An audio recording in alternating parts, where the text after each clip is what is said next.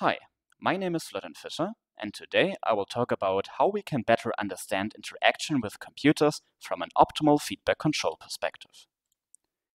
Whether we point with a mouse, scroll through an article, or play a VR game, almost every interaction technique is based on human body movement. Given this substantial role, we should aim for a better understanding of how movement in interaction is generated. To this end, we propose to view the user and the computer as a single dynamical system.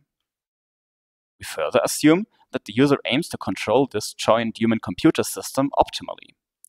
Under these assumptions, we propose that we can understand interaction from an optimal feedback control perspective. The idea is as follows. The human-computer system dynamics F describe how the user's body reacts to muscle control signals, how input devices react to movements of the user, and how the interface reacts to input device signals. Crucially, we cannot teleport the input device from one position to another, but need to activate muscles that build up force to accelerate and decelerate the input device. To account for these constraints, we propose to describe interaction as a dynamical system, which determines how movement affects the physical and virtual objects the user is interacting with. In our example, the world state X encompasses not only the cursor position, but also the velocity vector of the input device and the state of the user's body, such as muscle activation and excitation. However, you can include in the state X any quantities you're interested in. To describe how users intentionally generate movement in interaction, we add a second part, the human controller. This can be seen as a simplified model of the cognitive and perceptual processes involved during interaction. So first, the human controller selects a muscle control signal U that activates the muscles. The dynamical system then describes how the state X changes over time. Next, the user receives perceptual feedback Y about the current world state X. In our example, this includes visual observations of the cursor position as shown on the display, the velocity of the input device, and the muscle activations.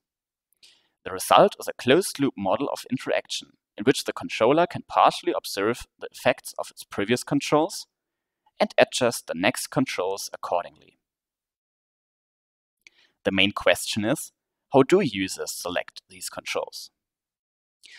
We assume that humans behave rationally. That means they aim to minimize an internalized cost function J. Costs may arise when the user fails to complete a given task, but can also be used to incentivize faster, smoother, or more comfortable movements. So in other words, the cost function describes the trade-off between different subjective goals that users face during interaction. Since some of these goals are task-specific, the cost function J needs to depend on the considered interaction task. This cost function is minimized with respect to the constraints imposed by the human-computer system dynamics. That is, we use the dynamics F to predict how muscle controllers U change the world state X, on which the costs J might depend. Conceptually, this requires access of the human controller to an internal model of the system dynamics, which in general can be inaccurate or incorrect. The optimal control problem can be solved once in advance, resulting in a control strategy pi that maps an arbitrary state X to the corresponding optimal control U. And this strategy can be used for forward simulations as follows. Given a muscle control U, the state of the body, the input device, and the interface is updated. Partial information on these states is obtained as feedback. This perceptual feedback is compared to the feedback expected from the internal model, which allows to form an own estimate X hat of the true but unknown state X. The control strategy then provides the next optimal muscle control U, which again affects the system state, and so on. So in summary, we model human interaction as a solution to a task-specific optimal control problem. Given the infinite number of possible muscle control signals that humans can apply at every single time step, and given that only a small subset of these controls leads to reasonable body movements, solving this problem is very hard in general. However, for a particular subset of optimal control problems, a unique solution exists, which can be computed analytically. These are the optimal control problems with linear dynamics, quadratic costs, and Gaussian noise, which can be solved using the linear quadratic Gaussian regulator. In our paper, we show that this framework is capable of predicting one-dimensional mouse cursor trajectories. As mouse pointing requires only small movements, following the principle of small signals, we can linearize the nonlinearities that occur during interaction. For our model of mouse pointing, we use linear dynamics of fourth order. This means that the control does not directly affect the cursor position or velocity, as would be the case for first or second order dynamics, but instead the user has to select muscle control signals. A simplified muscle model is used to generate acceleration from these signals, which is then integrated to obtain the cursor position. These dynamics can be regarded as end-to-end interaction dynamics in the sense that they model the direct effect of muscle control on the virtual mouse cursor. Our cost function consists of two parts. To ensure accuracy and stability, we penalize the remaining distance to target as well as velocity and acceleration when the target is reached. As a regularization term, we add effort costs that penalize large muscle control signals at every time step. All these cost terms are squared to obtain a quadratic cost function. Finally, it is well known from human motor control that humans cannot control their muscles exactly, but movement is always subject to signal-dependent motor noise. In the past, this has been suggested as a possible explanation for the speed-accuracy trade-off. We account for this by adding signal-dependent Gaussian noise to the muscle controls. Similarly, humans cannot observe the true state X perfectly, but perceptions are also subject to Gaussian noise.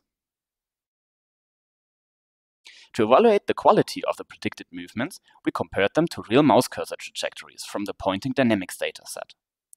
Our quantitative analysis showed that LQG and eLQG, an extension including ice arcades and a more sophisticated perception model, significantly outperformed the remaining models in terms of positional error. In addition, our framework provides further insight into the effects of the model parameters. For example, we can quantify the speed-accuracy trade-off by comparing the endpoint accuracy for different distances and movement durations. We can also predict how the user's internal estimate of the current target position changes over time and how this affects the cursor movement. Thus, our simulation-based approach allows not only to simulate interactive motion, but it also provides explanations of how and why movements are generated. In summary, we have introduced optimal feedback control for simulating and understanding movement in interaction. Using a simple linear quadratic model with Gaussian noise, we have demonstrated the capability of optimal feedback control to predict mouse pointing. As the proposed framework also applies to other movement-based interaction methods, future work should focus on more complex interaction techniques and more diverse user models. Finally, optimal feedback control could aid in the optimization of interaction techniques and the simulation-based testing of prototypes. So thank you for your attention, and if you're curious now about applying the presented optimal feedback control methods, you can try out our Python toolkit, which is available at the link shown.